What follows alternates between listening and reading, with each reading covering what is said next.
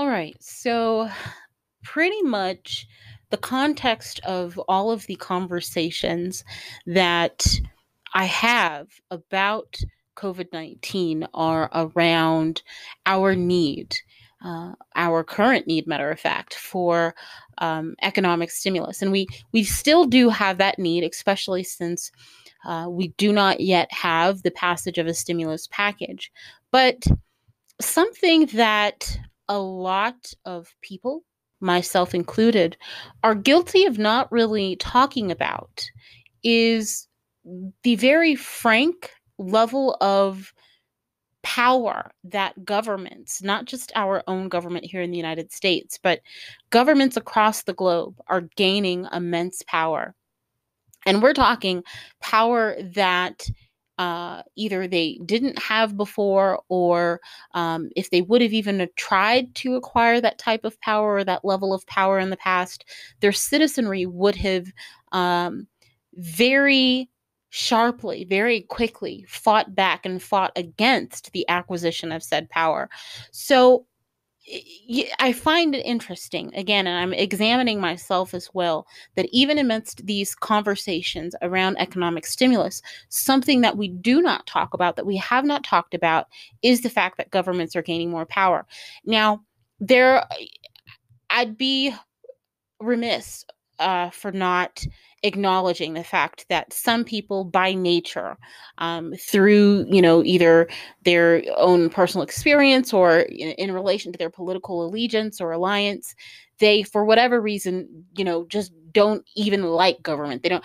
I'm not talking about that. I'm talking about, when I talk about the gaining of power, I'm talking about governments gaining power, power that even people who were, for the most part, okay giving government some form of power, a level of power that even those people would more likely than not have an issue with.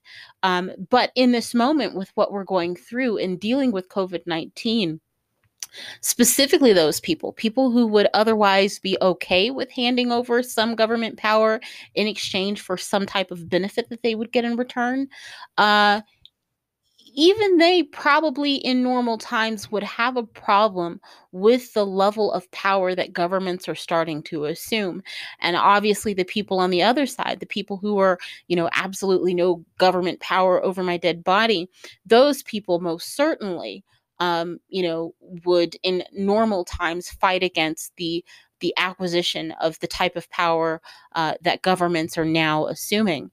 But again, a lot of people, they're just trying to live, and in trying to live, they're not paying attention to, or they are willing to overlook the fact that governments are really going for the power grab.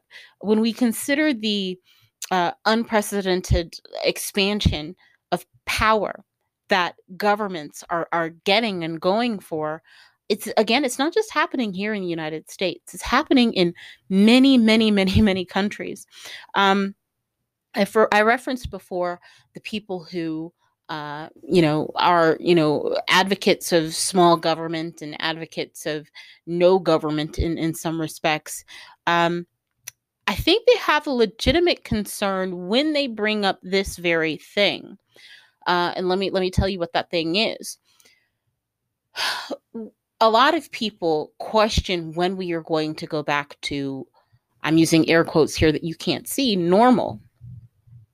Well, advocates of small government, those who are kind of paying attention to the power grab, are bringing up the question of, are states, and I don't mean like, Utah, Nevada, I like governmental states, are these states going to be willing or reluctant to give up the power that they've acquired these last few months? Especially when you consider that historically, when a state is able to grab a certain level of power, they don't give it back. I'm not saying that hasn't always been the case, but for the most part, I mean, you can kind of see the same things with the citizens as well. For instance, when you give citizens benefits such as, let's just say like Medicare, it's very hard to give that type of social benefit and then take it away because people have benefited from it. And the reverse is said for the states. When we give them a certain level of power, when the time passes where that power is no longer warranted, um, historically, they are not willing to concede the power that they've attained. And I will say that I am not necessarily personally one of those small government advocates, but there is some legitimacy, especially when you look at the historical aspect of this argument and what has happened throughout history. There is legitimacy to the argument of questioning if the states are not just willing, but even able to give that power away. Consider this. For instance, okay, we've had like 80 some odd countries, they've declared a state of emergency in response to the pandemic. But of those 84, 84, 85, something like that, there is an organization called Reporters Without Borders, and they have claimed that almost half of those countries have restricted freedom of the press. And that might seem kind of unrelated. But freedom of the press compared to the pandemic, again, you may not be able to make the connection, because quite frankly, it doesn't really seem like there's a connection. But that is just one demonstration of ways in which states are limiting the powers of the people, and in a way seeking to amass their own power, again, by going so far as to limit the press. 1 second here. Okay, sorry about that. I have got to find a way to not really have interruptions while I'm recording. Anywho, so I'm not going to make this long. So that's kind of one way that we've seen governments have more power. And again, we're talking about nearly half of the governments that have declared states of emergency due to the pandemic. The main thing that I think is a clear connection for most people in how governments are acquiring more power through the pandemic is the unveiling of large-scale surveillance programs that they are doing in the name of contact tracing. Now, hear me out.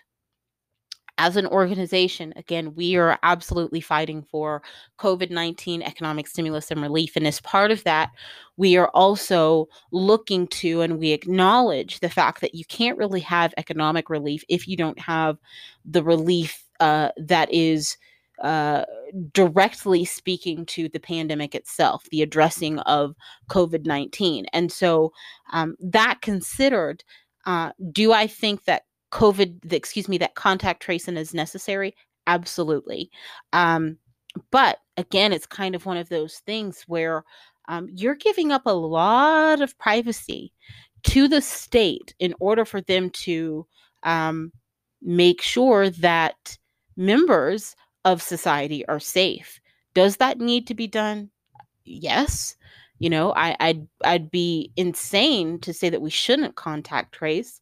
But again, this is an example of us kind of trading our privacy, giving up something to the state in exchange for a perceived benefit. And I think that contact tracing is more than a perceived benefit. I think that we have found that it is highly effective. So I would never even attempt to make the argument against it. But again, even that considered, that still is a prime example of how states have amassed power that before citizens of said states would, for the most part, not been willing to give. They wouldn't have been willing to give that level of power to states. And so, yeah, there is an impact on privacy that again, advocates of small government, if they make the argument against contact tracing, you can see how they might make that argument.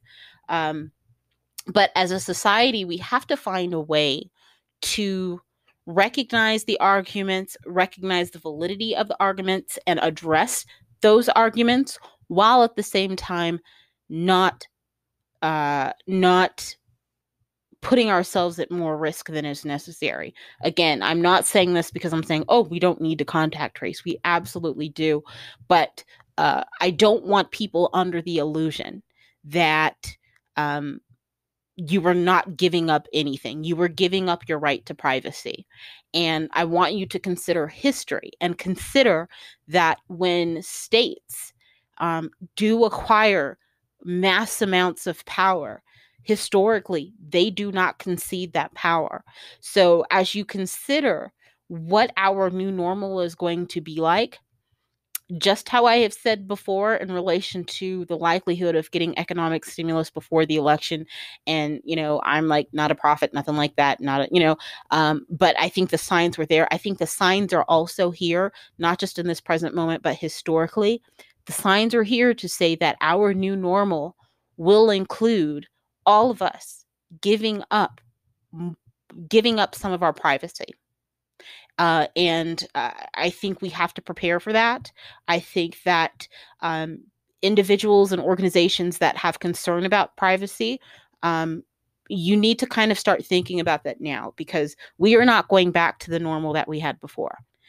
You were kidding yourself even after a vaccine, even after the numbers go down. The normal we had before is gone. It's something that a lot of people don't want to contend with, especially because we don't know what it will look like. We are creatures of habit. We don't like change, but change is not only coming, change is here.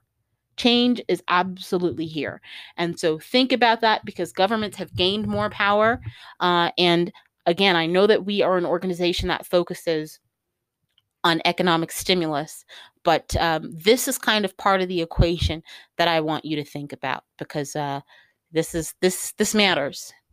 This absolutely matters.